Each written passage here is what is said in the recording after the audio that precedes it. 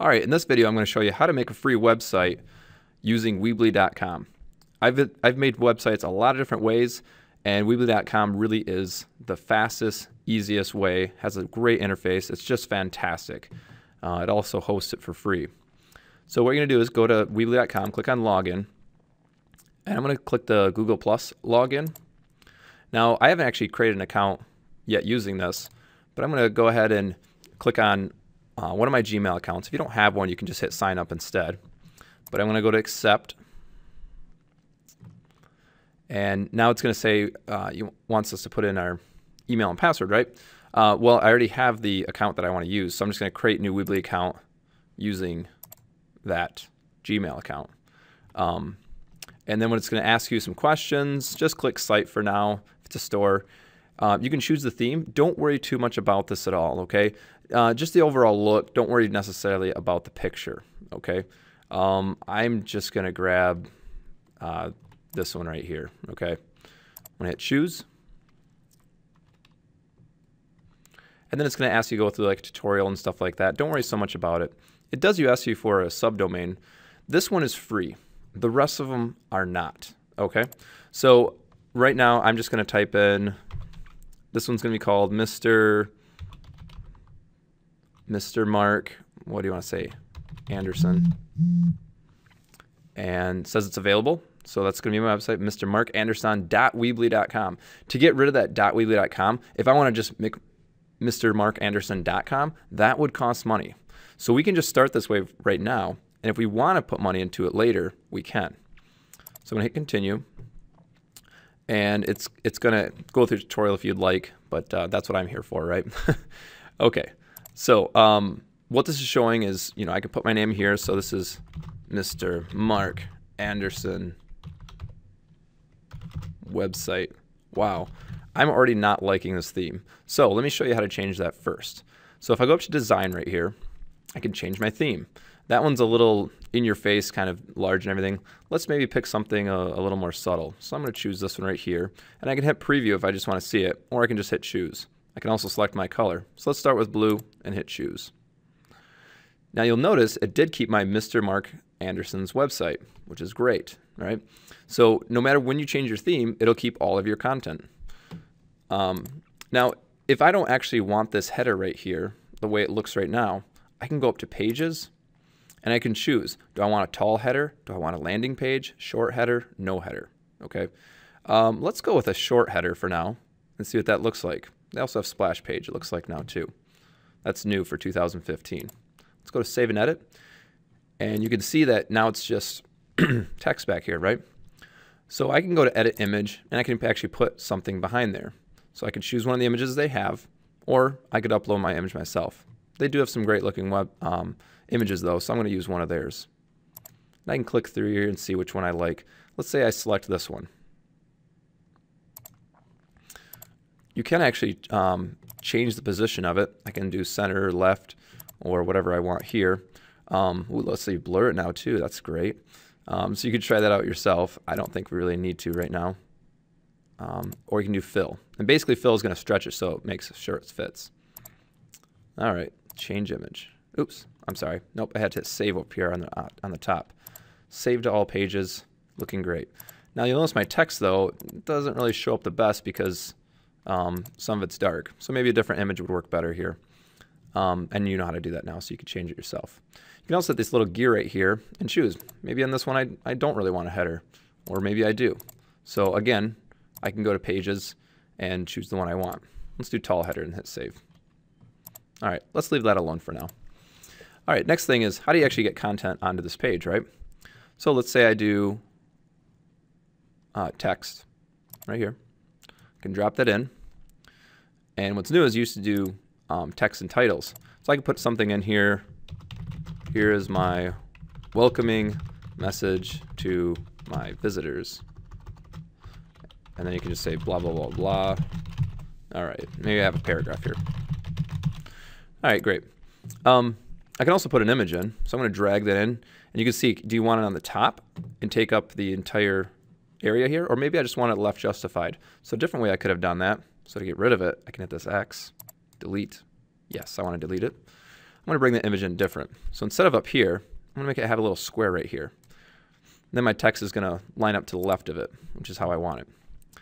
So I'm going to click on my image here, and I have lots of options here.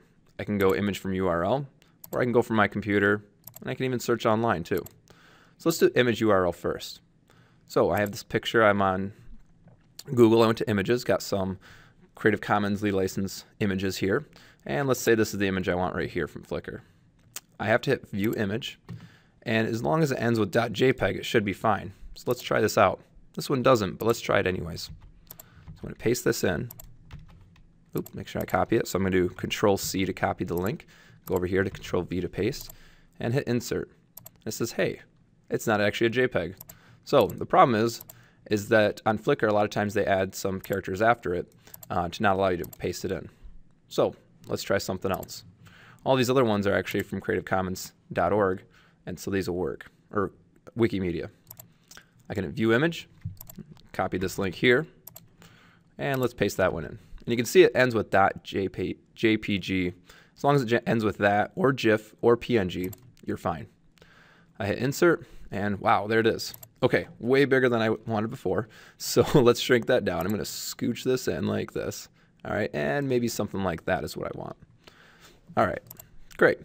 There's some options I have too when I click on this image. I can edit image, which I had those same options before. I can crop and rotate and change some effects and things like that. And you can mess around with that if you'd like. Or I can turn Lightbox on, which is really useful, and I'll show you that in a second. I could link it to another website or a file or an email address. Like you could make something that says, click here to go to YouTube, and then it would go there. And I also have spacing. Do you want to have like a border around it and so forth? And they have advanced too. Here's gallery and whatnot. So now you can see so what this Lightbox thing does, which I always like to have, I'll show you what that does. So I'm going to go up to here, hit publish. We won't be able to see that Lightbox until we publish it. So I'm going to hit publish, and it says, do you want to keep this right here, mrmarkanderson.weebly.com? Yes, I do. I hit continue. It says select what you want it to be for. You don't have to actually do this stuff. If you want to, let's say it's a portfolio, okay? And I can hit continue, or I can hit skip. Now this is going to make sure that I'm not a computer. So I'm going to type in 2820 here. Okay, publish my site. Sometimes it takes a minute. And then when you click this link, your website should come up. There we are, Mr. Mark Anderson's website. Got my header up here. Now here's what the Lightbox does. If I click that image, it loads a bigger image of it, which is really nice. I like to have that. Let's say it's a photography website. That really makes sense. So let's close that out. And now I can leave this open if I'd like and go to back to my Weebly. So I'm going to close this out, and I can keep editing it. Now, this website, there's not really much here. Now it says it has 3 pages right here when I hit this little drop-down icon right here, right? And I can add more pages to it. So let's go up to pages. You can see about and contact are right here. Let's add a page. So instead of contact, let's say we're a teacher. We have computers 1, all right? And I'm going to do no header for this page, and I'm going to hit save and edit. Now it's going to actually go to that page. And again, I can see I'm on computers 1, right? I could drop in some text. And maybe also what I want is a YouTube video. So I'm going to bring this YouTube video, I'm going to put it right under that text right there. And when I do that, it's going to say, what YouTube video do you like? You click on it, and you could just paste in the URL. So here's a video on, well, it's my video from Tech Mind Blow. This video on how to edit some movies. So I can go in here, paste it in, and I can center it up or whatever else. I can also go to advanced and tell it what size to be. And that looks pretty good. So I'm just going to click out of there, and I could put a title up here. Yeah, and I didn't even show you that either. Instead of just text, you can do titles. So maybe up here I'm going to say, video editing unit 1. I got to click this video for instructions. All right, and I click off it. Looks pretty good. Now let's hit publish here again, and let's see some of the changes that we just made. So I can click on my website here, and I bring my drop-down menu. I can go to computers 1 there, and there it is. And if I play it, it plays just fine right here. So I embedded that basically. Now that's pretty good. But again, if you don't like the setup, I'm not a big fan of the little sandwich that Google kind of uses and now Weebly and everyone else. If you want a regular menu and I want to kind of show you that page structure, what I would suggest is maybe trying a different theme. So again, I'm going to go to design and I'm going to change my theme one more time. Let's go with something, you can adjust by styles. Let's go something with a regular menu. So I'm going to choose this one, show you what that looks like. All right, so here I have 3 pages, okay? Let me show you what it looks like if I add a 4th. So I'm going to add a standard page. You can do blog pages and store pages too. Let's add a standard page. And I'm going to call this Unit 1. Okay, I'm going to save and edit. And you can see now that it's in the top menu bar, right? But I actually want Unit 1 or Computers 9. So let me show you how to change that. I basically just push it in a little bit like that. And now this will be under the Computers unit. So I hit save and edit. And you can see now it doesn't show up unless I hover my mouse over Computers, and then Unit 1 will show up. So that's how basically the page structure works. Whatever's indented would be under the sum menu. And I can add even another page, and I can put that next to Unit 1, or I could even scooch it in and have that under Unit 1. So the way to work is Computers 1, Unit 1, and there's the next page. I think you understand that. You can mess around with it. All right, let's drag and drop a few more things in. So I got a picture here. That's okay, looks all right. Go back to my short header. Now you'll notice that it did actually change my image up here because I changed my theme, right? But you can change that back, just by clicking the image again. I do have other options. There are images and galleries and slideshows. Those are relatively easy, so I'm not going to show you that. Let me show you some of the page structure stuff instead. So I'm going to grab this divider. I'm going to drag this on the bottom here. Now you're going to see a simple line like this, right? And that's kind of nice. But you can also do dividers that are vertical as well. So let me show you that. Oh wait, no, I need to use columns instead. My mistake.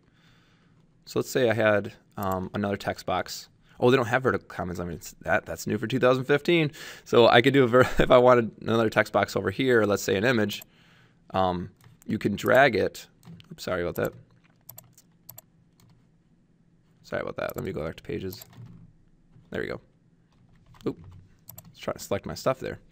When you grab a text box, you see how the line goes over here? That's because it's going to basically create a vertical column and push that over. So I could have some information over here, and I can grab some text and put that there as well. And this line right here, what this is doing now is it separates it. So do I want more room or less room? And you can go left or right with that. It's no longer you use the divider right here. That's only for vertical lines. So it's pretty useful though. They do have this buttons option. It looks okay. And I can drop that in right under with my text or within it. And the way the buttons work is, you can say, click here to email me, right? And the way the button works is you can choose a different style, but you can link, and you can link it to a website, standard page, store page, file, but we're gonna do email address. So you could just put your email address in there, techmindblow @ it's gotta have the @ in there, @gmail.com, and I hit save, okay? Or let's go to my other page. Let's go to my Computers 1 page, and let's go to that video page. There we go. So let's say I want to put an assignment in there, okay? I could put a button in there. That's one way to do it, all right? I could put a button in there, or I could just do text. Let me show you both.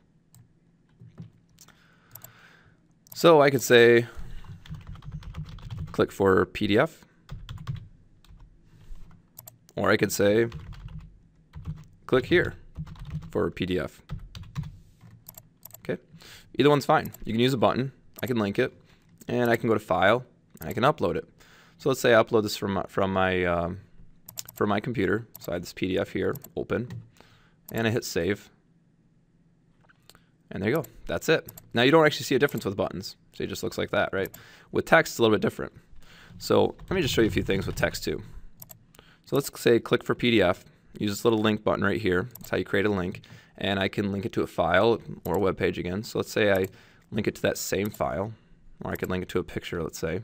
I hit open. And there, that's done. So you'll see that the text actually changes color when you do that. One thing about the text box I probably should show you earlier is if you highlight this text, you can change things about it. You can bold, italicize, make it bigger or smaller. You can change the color. You have alignment, bullet options, and then remove formatting, which is fantastic. I really like that. And they actually do have the undo and redo as well, which is good. But let's publish that, and I can show you what that looks like quick. So if I refresh my page, here's my video page. If I click PDF, there it goes. It loads that PDF I just had in there. Or if I click this, it says click here for PDF, but we know it's an image. I click there, and it goes to this image instead. So it works really well. Okay. A couple other things. You can go here on the right. You'll notice it has YouTube for media, which is great for videos. If you want to upload your own HD video or audio file, it does restrict the file size to 10 megabytes. So you got to be mindful of that. I typically upload everything to YouTube and then just host it on the Weebly. They have polls and forms and things like that, and that stuff all works great too. I'm a big fan of Google Docs myself. You can do forms in there too. Some of this other stuff's a little more advanced, but it's pretty easy to use. So, you know, if you want to check it out, I'd say just try it. And if it doesn't work, then I'm sure YouTube videos out there for you. Let's look at a few of these other things. Let's go to settings. So settings. You do actually want to name your site. Okay, so that's what's going to be showing up at the top. So I could say Mr. Anderson's website. Okay. Mobile, like if you want it to display on mobile devices, you can choose that. You can actually upload a favicon, which is that little icon that shows up next to it. You can see right now it just shows a blank little page, right? Like on YouTube, if you're there, it should show. Oh, these don't actually there. Favicons aren't really noticeable anymore, but it's that little icon that pops open right there next to it. You can do passwords, but it costs money to do. They have Facebook sharing. You can turn that on. And what I like is you can unpublish your site. Let's say you want it down for a while or it just didn't work out. Just an unpublished site works really well. You can add editors to it, so you can add other people, which is really useful. And you have members, like people that can actually log in. But that stuff, like a lot of times, that's premium feature type stuff, so we're not going to go over that. Pages we already did, and let me just show you the design, one other thing. Okay, so I'm on design. You can actually do change fonts, and you can like, so for example, right now, site title, if I click on that, it lets me change the size of that site title, or maybe I want it ultra light or bold or whatever. You can change the color here too. So that only changes the site title. If I want the navigation bar, you can see how they get highlighted as I scroll down here. So here's navigation bar and site title, here's paragraph. So if I change the paragraph titles, let's say I want those a little bit bigger, it changes them on all the pages, which is really nice. So you don't have to go around and change it on each page. And they have other things here too. So basically paragraph titles and paragraph text are probably the ones you're going to choose to change. All right. There's other design options, like if I change blue, it changes it. All the areas that were in color, it changes those too. Like my link just went purple, or this purplish blue. If I went to the salmon color, it changes it there as well. And this isn't a very colorful website, but basically you change it here, and it changes it on all your websites, on all the pages at least. All right, I think that's about it. If you have any questions, you can leave it in the comments section. But again, when you're done, you hit publish. And you click on this link here, and you'll be able to see all the changes. If you'd like to see this one, it is mrmarkanderson.weebly.com, and you can see all the exact stuff we just did in this one. I hope you like it, and please subscribe to Tech Mind Blow for any video updates. Thank you.